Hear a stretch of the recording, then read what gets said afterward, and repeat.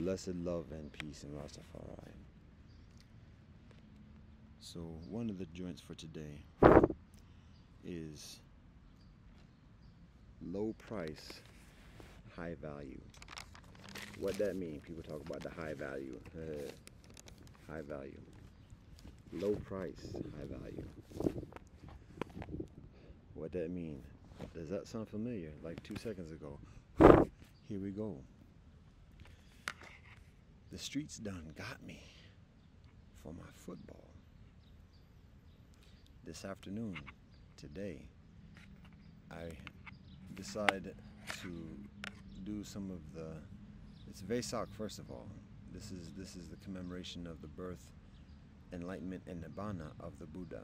It's a day of rest, of mindfulness. I'm violating that by doing studies. I haven't done my prayer meditation, and I feel that the absence.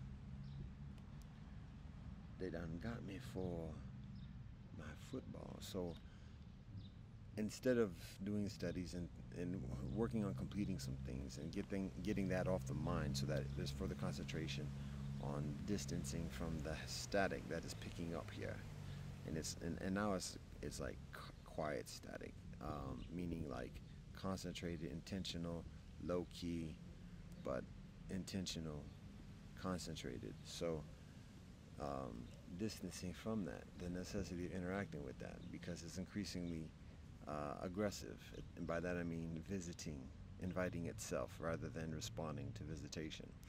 So recognizing that, just understanding that, amidst that, I decide, instead of doing the studies here in the Dhammasala where I stay, I do it out here in the openness of the public, right here in the village. And same thing, same work, but being out to talk with people. So as I do that, I bring the football because it's Wednesday, it's the football day. So I bring the football with the intention of bringing it here to the park and kicking it around somewhere. I set up, I do work. It starts to rain somewhat. I didn't know if you were going to the library. I didn't know if you were going to the library, but it's closed. Oh, it is? Yeah. Oh. I didn't mean for you to go through. I didn't know if you were going to go to the shops or anything like that. I would have told you before that, but yeah. Oh, okay. Yeah. Just let me know. You're welcome. If you need to catch the Wi-Fi or whatever, it's still available, but other than that, it's closed. Oh, okay. Thanks for All right, letting me you're know. welcome. Peace and blessings to you. I'll share something with you.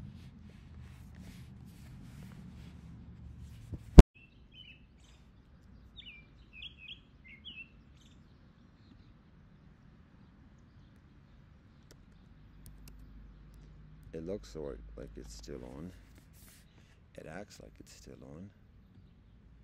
I can't tell if it's still on. I'm not gonna record if it's not still on.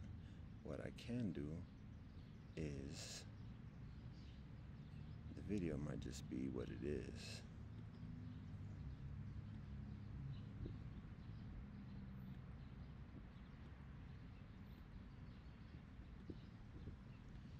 But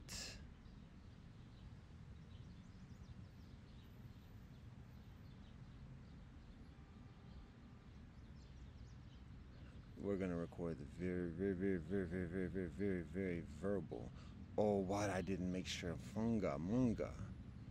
It's done.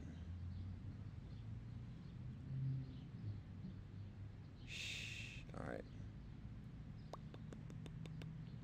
We're gonna record the verbal of this and see what happens. We actually might be able to record the. Whatever. We'll just do this. Here we go. So we're continuing on the joint. I was talking about them. The streets got me for my football. So I was out on the village corner, doing the work, the studies, outside in the open rather than doing it at home in the desk, at the Dhammasala on the desk. Now I bring the football with me because it is Wednesday. It's the day of football here, Cuyahoga FC, and in doing that, do the studies. Eventually, it rains somewhat. And it gets to the point I need to close up the computer, put it in the bag, close up the books, put it in the bag, and just wait it out because it looks like it's going to be just a brief period. So that's what I do. Now, I actually also fold up the chair and so that it won't get all wet as I stand and wait for the rain. Now, when I do that, I'm abstain from noticing that there's no football underneath the chair, that the football is gone. Peace and blessings to you. The football is gone. Didn't occur to me at that moment. Not usual experience with having this chair out here. So go on and continue there for another few hours, 3 or 4 probably. Talk with a number of people. Got up again when it started raining again. Didn't notice it and got back out. Now then, when I'm wrapping up the studies, getting ready to go, then I pick up the chair, pick up my bag. And I'm like, well, wait a minute, I don't have the football. Haha, wait a minute, I've been not had the football. How about that? Now, one of two things, basically. One is that even before I picked up the chair, and actually probably happened before that because when I picked up the chair, I was looking right there. So I would have seen the football, like, skeet out of the underneath. So that's not when it happened, now that I think about it. It happened before that. So one of basically 2 ways. One, it just kind of scooted out on its own with me like moving around in the chair, and then kind of like just failed off and then started rolling out. That's less likely because I generally would have seen that out of my periphery, and it likely would have been around anyways at some point nearby. Even after a number of hours, somebody probably would have said something about it, seeing it nearby. Now that's one scenario. The other scenario, someone snuck up from behind me. That's probably actually what happened. Snuck up from behind me. That's actually, now that I think about it, because there was somebody who snuck up and talked to me, who usually doesn't talk to me, sees me all the time, doesn't talk to me. Today, talked to me, but didn't have the football with them. Maybe did the pushing it itself out, because there are ongoing hostilities, and that's part of the transgressions that I talked about before. That kinfolk is connected with that. So interesting mindfulness with that, and it would be the type of little picayunish kind of aggressions that would be typical for the interaction at the moment amidst the previous interactions and occasions. So anyways, it's one of those 2 things. But the only person I have to blame, the only person I have to get mad at, if I get mad at all, is myself for lack of attentiveness, and additionally. So that being said, the streets got me for my football. Anyways, all right, that being said,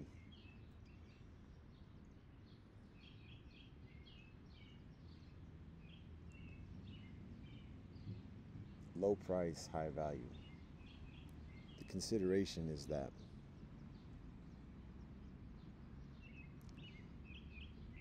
there is a price on me at the moment, by a number of different factions, syndicates, what we call them, and for different reasons, contrary reasons, conflicting reasons, and part of like this is game on the street. This is game for the street. So in that scenario of a price being on a person's head, one of the inclinations, or one of the typical reactions, is try to get bigger and like try to respond to that and try to overpower whoever's putting that price on somebody. That price could be assassination. That price could just be intimidation and obstruction and sabotage and all different types of stuff. And there are all different types of prices for all different types of stuff too. Distraction, antagonisms, and just provocations and stuff like that. So a number of different things. One of the reactions in those tactics is to try to get bigger, to try to respond to that, to overpower those whoever's making those prices, whoever's doing those contracts. There's a fallacy with that though. Oh, that might be a grasshopper. Oh, they got skills, like nasty skills, like sideways skills, like literally laterally sideways, like not even playing sideways. Get out. Anyway, all right. A lot of debris is occurring today. The winds and the seasons changing from spring into summer. Seeds of different sorts. All right. So. Da.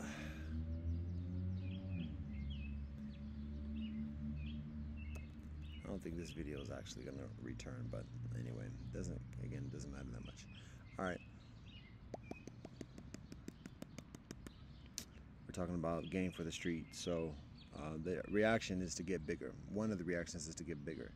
And all the different tactics of getting bigger, all the techniques, all the different methodologies of getting bigger, whether it's intensifying the game, whether it's selling things out and consolidating into the aggressive tools, whether it's coordinating and allying and allegiances and that type of stuff, all the different types of ways of getting bigger, whether it's studying the game, improving oneself, hitting the weight room, whatever, all different types of games for getting bigger.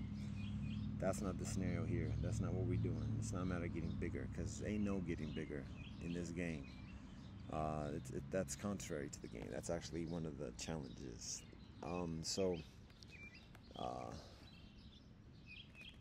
What we doing, and in that process of getting bigger, let me just say this, God willing, in that process of getting bigger, one actually puts a higher price on one's head, because one acquires things, whether again it's the tools, it's whatever, the stakes get higher, and so the price gets higher for what somebody's self, and there's always somebody who is in the capacity of fulfilling that price, of making that price, of fulfilling that contract and accepting that price. And so getting bigger and getting a bigger price on somebody's self is not a deterrent. It's not, I shouldn't say a deterrent. It's not a fail-safe. It's not a protection against anybody who's the button pusher or whatever else of accepting that contract and accepting that price. So it don't matter how big the price is. There's always somebody who's in that market. So the one like maybe common logic would be, well, the bigger the price is, the fewer people that can do that. And so if somebody thinks they know everybody in the market who could actually take that price and accept that, then they can do things to like protect against those particular ones that have that capacity. That's one logic, but it's also somewhat fallacy, because you never know who is in that market, who's willing to step up into that market, who's coming from outer markets or whatever else. So that's one thing. The other thing, well, that's basically it. So that's not a fail-safe either. Now, the coinciding logic is that if one's price is low, anybody can do it. All different types of cats can do it. Yes. However, that's what we're talking about when we talk about low price. So let's get into that logic, and we can go further into like who's in the market for the low price. So in this methodology of low price, and this is not the intentionality. This is not why we do this. This is just how we do this and explaining it in street terms. But the low price, high value is meaning like whatever beef people have with me or with bullshit beef, because nobody has a legitimate beef against me. You know, as I've said before, the only people on this earth, in this life, on this earth, who have a legitimate beef with me are the relatives and the sister who I've treated disrespectfully. Those are the only people on this earth, in this life, that have any type of legitimate beef with me. Literally, nobody else on this earth has any legitimate beef with me and with us, because, well, I'm not going to get to the explanation. Nobody on this earth has a legitimate beef with me and with us. So that's facts. Now, that being said, don't mean people don't contrive things and get jealous and fearful and angry and whatever else and try to do it anyways. That's on them, because they have to work out their own type of stuff. So that's part of what we mean by having a low price, because ain't no reason for somebody to do anything intentionally specifically towards I and I. That's first. Low price, high value. Let's talk about high value very quickly because that's very logical and it's very kind of common sense. High value means that you're contributing something that's of high value to the world, to people, to life. So make sure continually to provide high value to life as much as you can. Whatever you're given in terms of fuel, nutrition, positive energy, support, companionship, whatever that is, to do something that's very valuable for others. Studies, teaching, sharing, cleaning, whatever it is, be high value, share high value. And that is the guidance. So that's continuing, regardless of what the price is or otherwise. Be high value, share high value. Now, and with that, the world, now don't worry about society or markets or anything else. The world supports you, supports us in that high value. So that's the joint. And that's continually. So that's high value. Always be high value. Whatever we're provided, be high value. Not the whole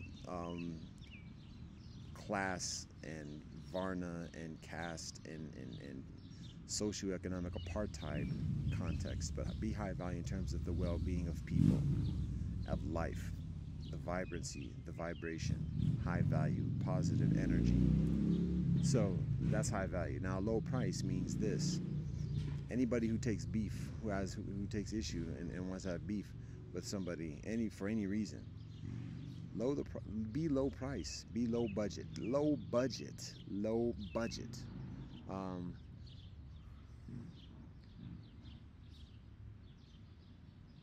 And being genuinely low budget, even though all types of cats can accept that price for causing badness, for causing harm, whether that's sabotage, whether that's distraction, whether that's threatening, whether that's actually assassination.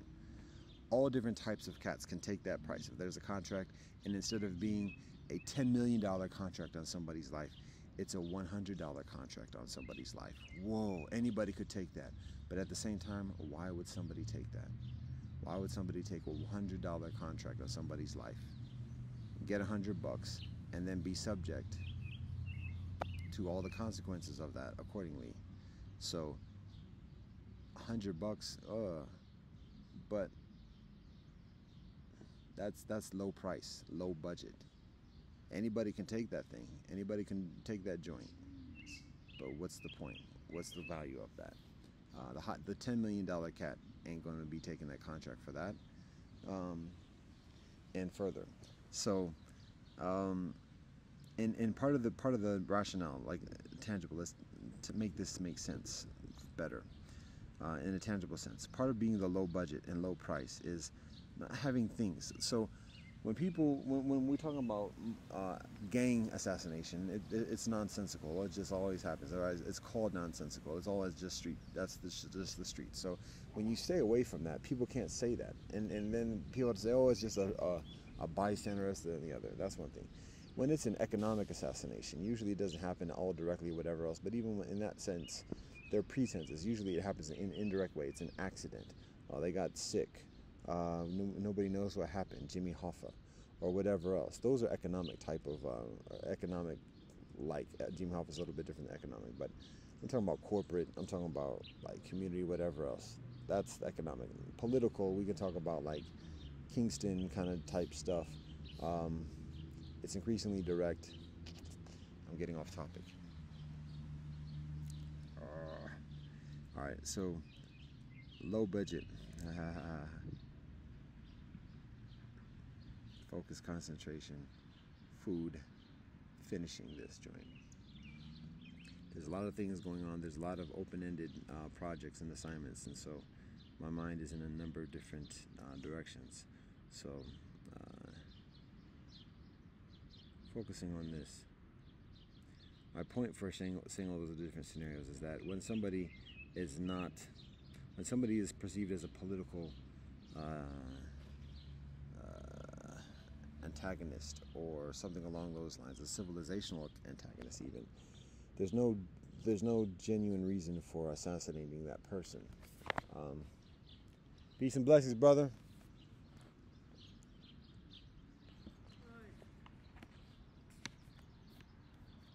What's going on? For a handshake, I gotta run. All right. So we're adjusting. Did you? I gave you my email, yeah. Yeah, I All right, got you. because we have the list. We have an initial list. We talked before about the football matches and stuff like that. So we still do the things Mondays 9 to 12.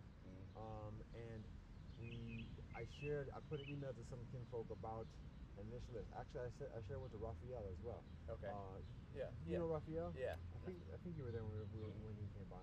So, but it's a list of names of players, names of clubs and teams, and initial suggestions about classic matches, as I mentioned to you before.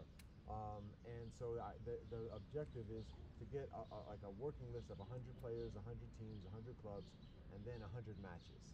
And then from those 100 matches, establish a schedule of looking at those matches and studying and like comparing notes and just talking about that and building. So it gets further specific in terms of like I told you before, like looking at premieres of like when the first match that Messi played in, or classicos or derbies that were or classic championship matches or finals, those type of things. But also like learning about like a Hall of Fame player who played a specific position, and then doing a study like a particular match where he just put on a clinic about how to be that position, and then teaching people, children, youth, elders.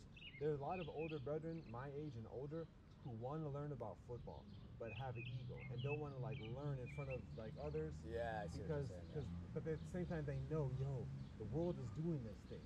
There's a lot of opportunity in terms of jobs and economics. Oh yeah. But I just don't know the game. I know how basketball works in and out. I can put people on the basketball camps all day. I don't know how this game of football works. So it's a matter of having a forum for those kinfolk, of studying and applying that same genius in the sport of football. Do you know Jimmy at Focus Tattoo? I don't think I ever. I might have like a while ago, but yeah, like I don't know how long ago. I feel like I met him even when I was at like B-side Grog Shop. Okay, but because I mean you're part of the village. He's part of the village too. But there might be different circles that people walk in or whatever. But I mean he goes to Heights with me from back in the day. Oh yeah. So I've been talking to him about this project too, and he's interested. And so everybody's got their constituency with them. So we're working to like bring those constituencies together. But anyways, I shared that list, the initial list, and I'm inviting kinfolk to like give their responses, add to the list, and then get that forming. And as that's forming, then we're starting discussion, and then with that discussion, then we start the viewing process in that schedule. So perfect. Mondays 9 to 12 is how we still continue. Okay. Yeah, that's cool. I'm usually off Mondays, so okay, perfect. Right, I'm gonna go. Oh my God, I gotta use the restroom, and then I'm going back. I'm gonna go water those trees that I planted, man. There we go. They need it. I hear you. They need it. How's Precious doing? Who knows, man? What? She's probably fine, but man, I was babysitting her that day. I was like, oh. I hear you. I hear you. Peace and blessings, brother.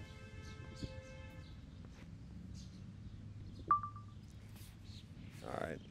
So we're continuing with the verbal recording, the audio or the video recording. Supposedly it's continuing on, but we'll see about that. I was talking about the game. I was talking about low budget. I was talking about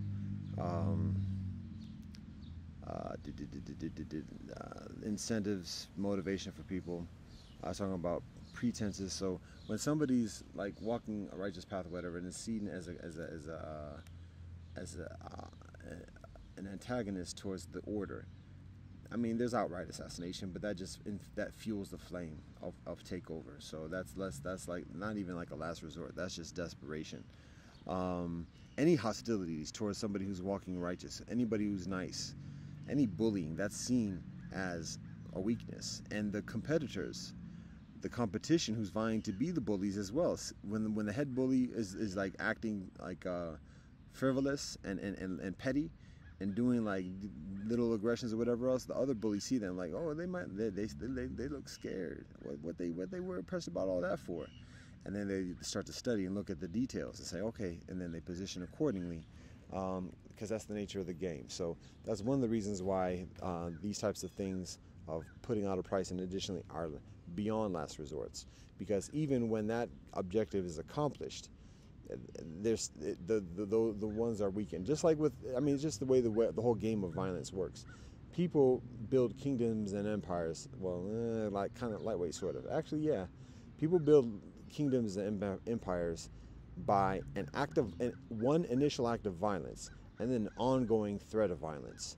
And so that one act of violence might be heinous, whether it's the bombs of Nagasaki and Hiroshima, or whether it's the little stone slung by David.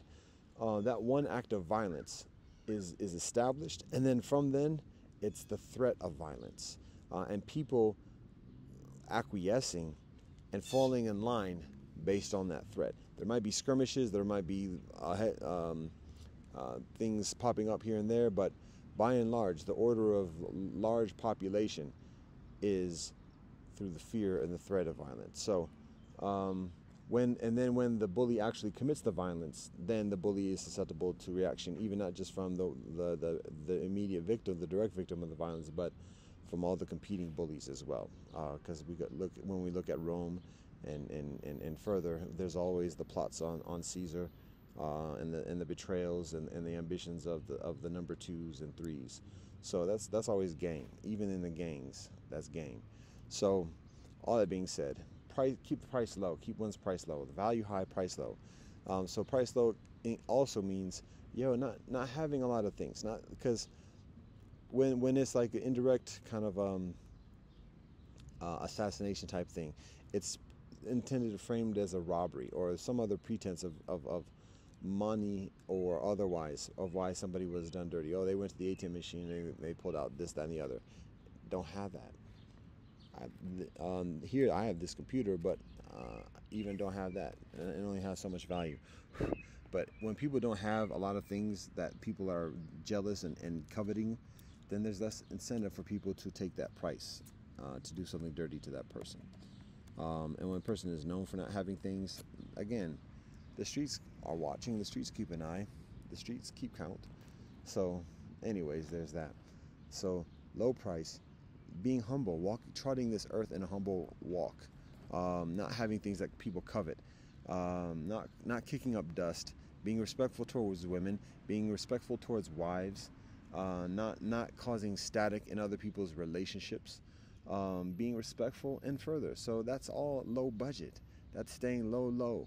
And not having dependencies of not valuing oneself on riches and having to continue to keep on to those things. And by riches, I'm talking about like expensive clothes, expensive cars, whatever else, because all that has high maintenance costs. And so those high maintenance costs are a liability in the game. There's all different ways of manipulating and getting at somebody because of those liabilities. So low budget, low price, simple lifestyle, simple livity, all that's part of it. And that also strengthens the trod. That further makes it honest. That further encourages kinfolk around oneself to be similar, and therein is further protection and safety. It's not an invincibility by any means necessary. No, I'm not trying to make jokes at this point. It's not invincibility, but there is a strength, there is a constancy, there is a genuineness with it, beyond a person's intentions, beyond a person's calculations, because that's the nature of the game. When one is walking honest, humble, even as I'm saying this, trying to be humble, endeavoring to be humble, the nature of the game is like Gandhi talks about this, and I've shared this recently on other occasions. When one is in that path and people see that, people come out the woodwork in support of that. You can't buy that, you can't plan for that, you can't calculate that. And so you can observe and take note and give all thanks and praise to the Most High, because that's the machinery, that's the workings of the Most High. So anyways, the streets done got me for my football.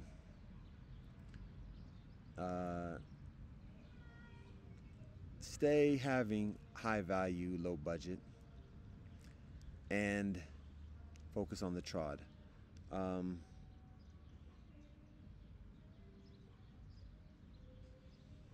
There's something else of significance that I think about sharing. I'll share something that I shared with kinfolk today, just in person. And seriously, these joints gotta close up. One is this, which is, I remember another thing. One joint I share with kinfolk is, if you want blessings in this life, tend to the plants in your midst. I'm just gonna keep it like that. Let it marinate. any kinfolk have questions on that one. Some people, I say that people, for some it hits immediate and they smile, pound up, and can walk on in this trod. Beautiful, all thanks and praise to the Most High. Some people say, what does that mean? And we have a little bit further convo, and they're like, yo, beautiful, and pound up and walk on, all thanks and praise to the Most High.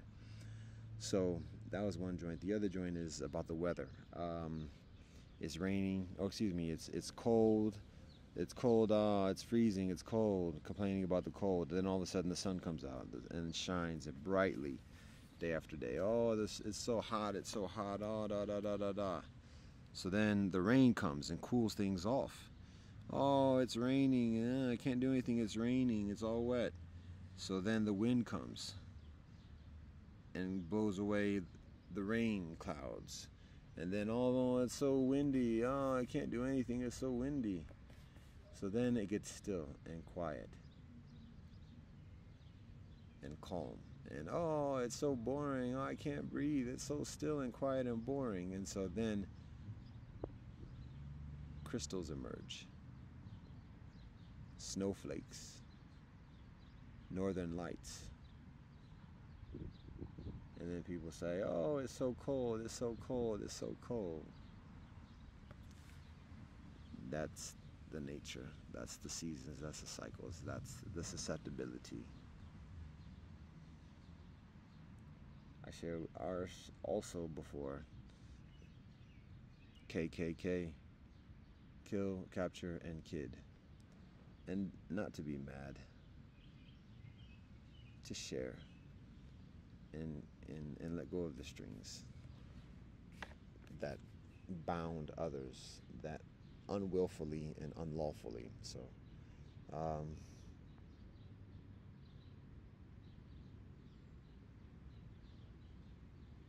oh, right, okay, this one was for sure. Now I'm remembering, because when I said the lawfully, haha, that hit it, that triggered it. So then, as I'm walking up over here, and I got to be mindful because the computer is in the sunlight now, and that's a little bit hot for it.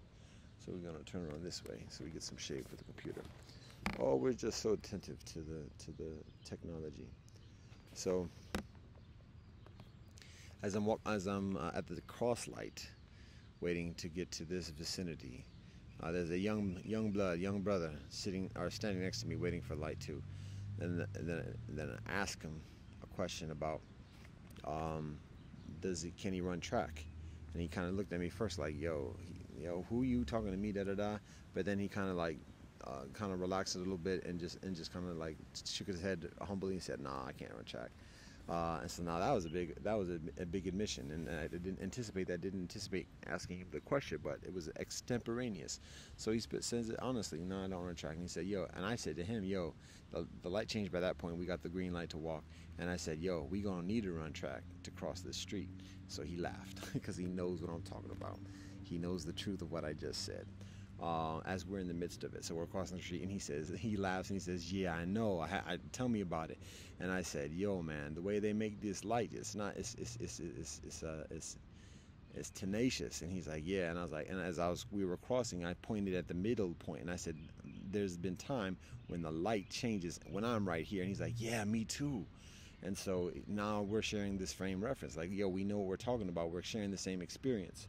And so we pause after crossing the street, and he's listening and sharing and recognizing what I'm saying. And we give all thanks and praise to the Most High for what I share, the initiative, but also for his responsiveness and strength and courage in responding in an honest way and in a forthright way. So then I talk about how the people who, I draw to his attention that it's not by accident. Somebody made a specific decision about how long that light should be. And before I said that, I told him, like, I invited him to recognize the fact that he is a full body young man, maybe around 19 years old, 18, 19 years old. I'm a full body middle-aged dude, 49 years old. My point is that we're walking very healthily at that moment, and crossing the street, and we have to be on guard about how quick the light changes. And so, let alone elders who are walking with walkers and canes, or children who frequently walk in this vicinity and cross that street. And he's like, yeah, man. So then when we got to the other side and we stopped and crossed the street, We stopped at the corner. He's going one direction, I'm going another direction. And so I mentioned to him, like, again, this is not an accident. It's not by happenstance. Somebody made a specific decision about how long that light should be and how long somebody should have to cross that traffic. And I mentioned to him about how fast the traffic goes by. And the whole time he's like, yeah, man, he knows exactly what I'm talking about. He experiences exactly what I'm talking about. And not just him, but other kinfolk. Because I can see when he says, yeah, he's speaking from the collective experience. So the traffic here zips by and runs red lights, let alone stopping for green lights. So for somebody to make a decision that it causes people to be paused in the middle of the street and the light to change, they are oblivious at the very least, to give them a benefit of any perceived doubt. They're oblivious to the experience and making decisions that are putting people's lives literally in jeopardy. And those individuals are very much most likely not walking this vicinity or even living in this vicinity, in this municipality. And so that's what we draw our attention to, is that the people who are making the laws that govern the behavior do not live here and are not accountable to those decisions properly. And that is extremely problematic, because we liken it to absentee fathers who have sex with women and have children with women and don't support those children. That's exactly the same thing as a lawmaker making a law governing the behavior of other people and not living in that municipality and living underneath that law. It's the same thing. It is irresponsible.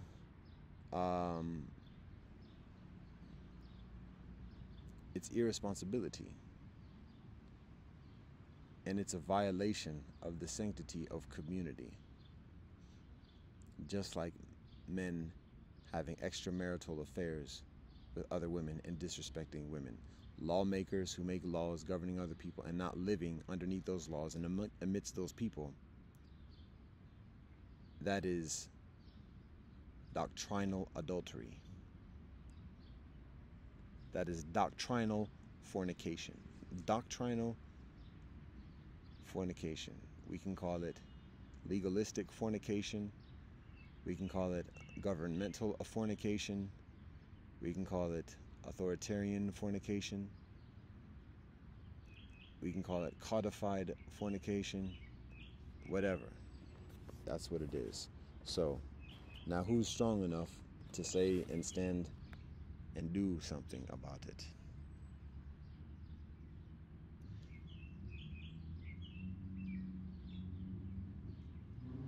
I'm gonna leave it at that. So that's one joint for today, or some joints for today. Now the further consideration is, what do folks think about